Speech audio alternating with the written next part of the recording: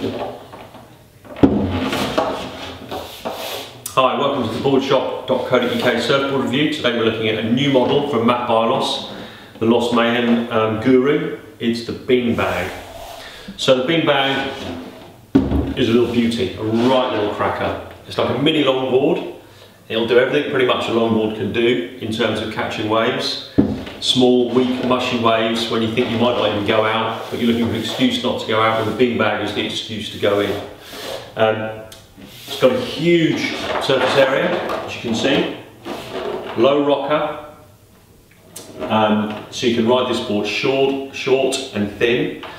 It means the board planes early, paddles easily, but Biolos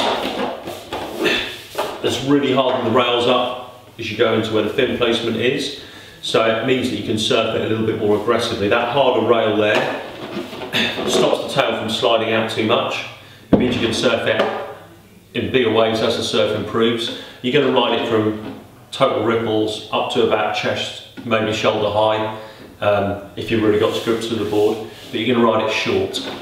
This is a 5'6", it's 38 odd litres. I'm 6'1", 12 stone, that's the size I'd be looking at riding. So you've got to keep it short.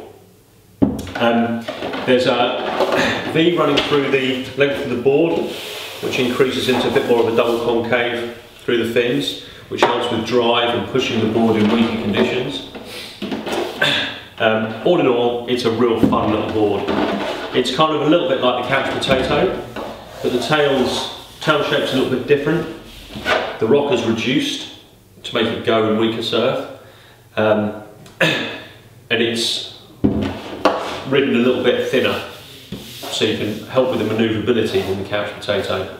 So as an all-round package, for a groveler, it's great fun. Guaranteed to catch waves, guaranteed to put a smile on your face, will work in total ripples all the way up to about chest high.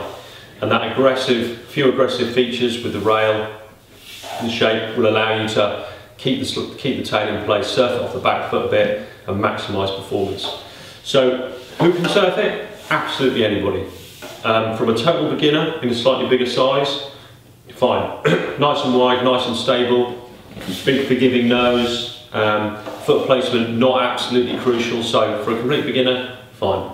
Somebody stepping off a mini mal, wants the first shortboard, only goes out in relatively small waves, perfect.